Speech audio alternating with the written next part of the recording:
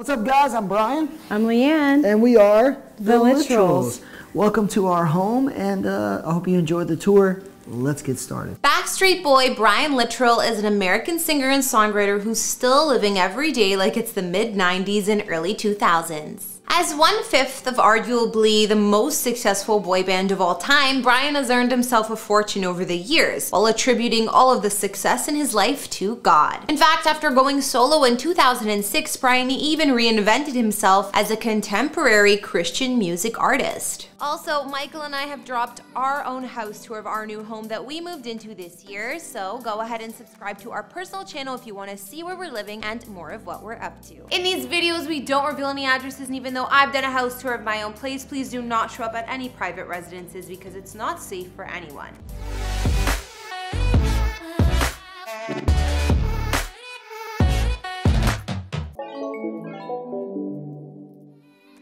As a born-again Christian from the age 8, Brian's faith has always been central to his lifestyle, and it's an attribute he shares with those closest to him, including his wife Leighanne and his 19-year-old son Bailey. On the very year that his son was born in 2002, Brian and Leighanne got ready for their little bundle of joy by scooping up their first family home, a $725,000 bungalow located in West Hollywood. Boasting a wooden gate and super tall hedges to keep out any potential prying eyes, Brian's Los Angeles home is kind of small and unassuming, but it's got just enough space to park 2 cars on its cobblestone driveway next to a small patch of grass out front. Moving on to the interior, you'll discover a living room that includes a fireplace with a large mantel, hardwood floors, and picture frame windows. As for the kitchen, it's got granite countertops, stainless steel appliances, and all white cabinets with silver details. Towards the back of that space is a small breakfast nook to enjoy family-style meals or your morning cup of coffee. Wedged between the living room and kitchen is the home's dining space. With Brian's family being relatively small, he doesn't exactly have a gigantic table, but there is a stunning chandelier hanging above it nonetheless.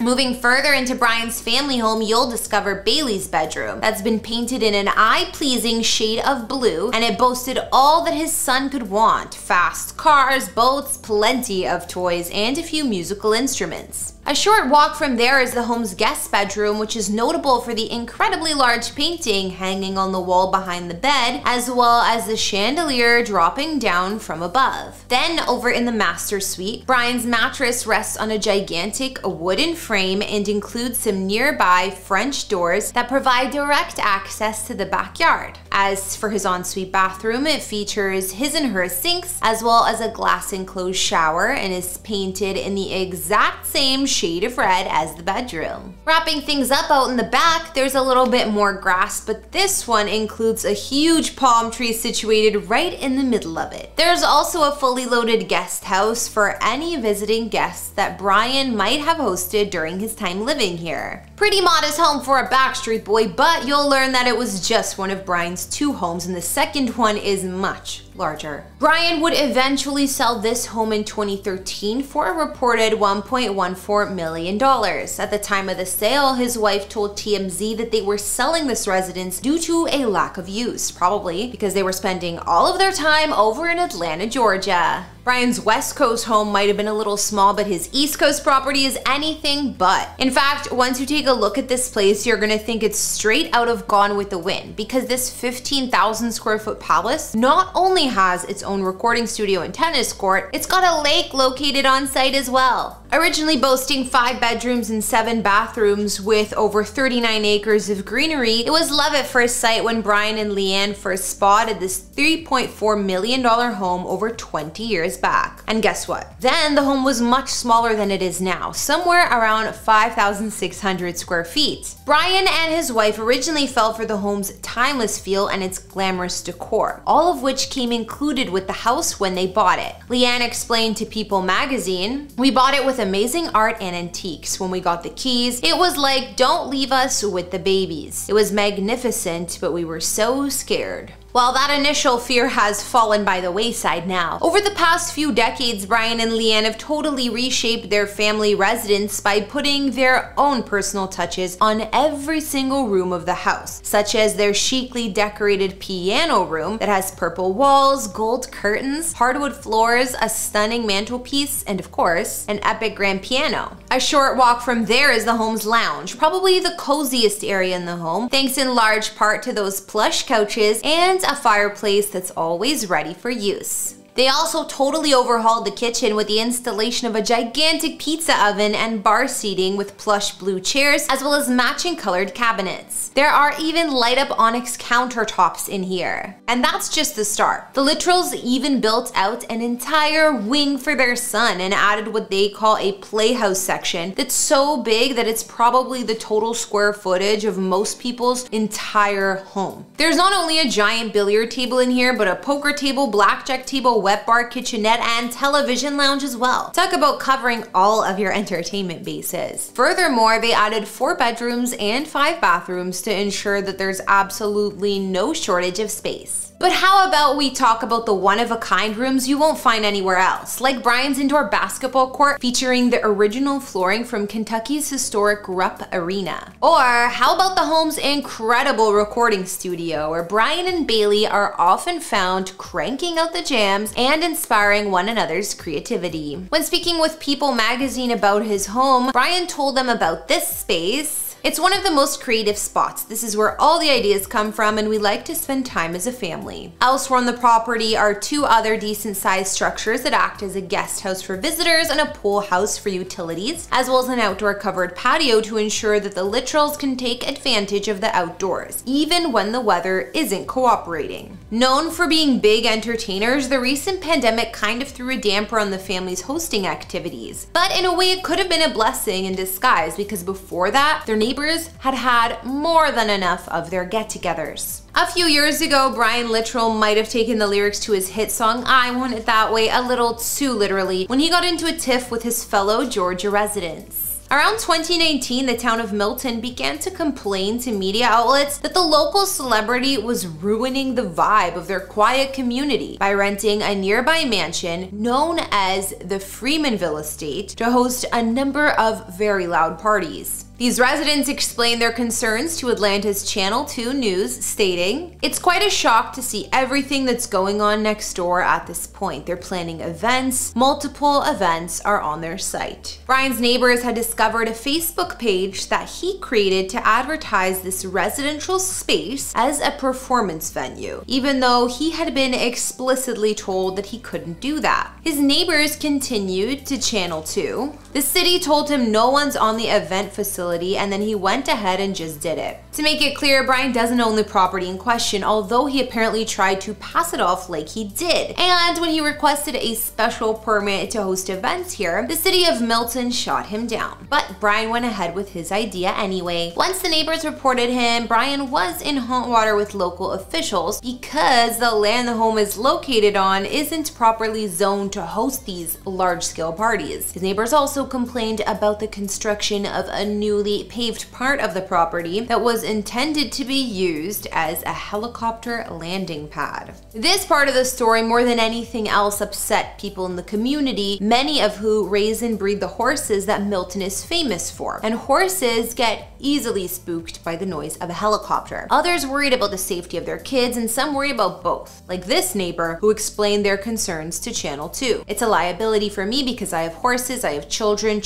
play on this property all the time. I never in a million years thought I'd have to tell my kids watch out for helicopters." In response to these accusations, Brian would assure everyone that the recently paved area was only meant to increase parking, and it will not be used as a helicopter landing spot. He also released a statement to the local press that read in part, "The Littrell family has lived in Milton for over 2 decades and is fully committed to preserving its rich history. Any and all activities that have occurred at at the Freemanville estate have been private gatherings, consisting of the Littrell's friends and family. How many events the Littrells ultimately ended up hosting out here is unknown, but Bailey once threw a massive get-together after releasing his single Don't Knock It at the age of 16. People magazine was there to spotlight the celebration. Ultimately, the Littrells were never officially issued anything by Milton in the end, and at least they can retreat to the relative safety of their nearly 40-acre estate, because with a property that big, they don't need to run into anyone they don't want to. Alright everyone, that's gonna bring this video to a close. Before you head out, answer me this one question. If you already lived in a house big enough to qualify as a palace, would you rent out another home just to throw a party or host it at your very own mansion? Let me know what you would do in the comments down below. Don't forget to like, subscribe, and turn on your notifications.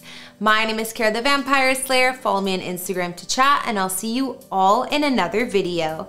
Bye!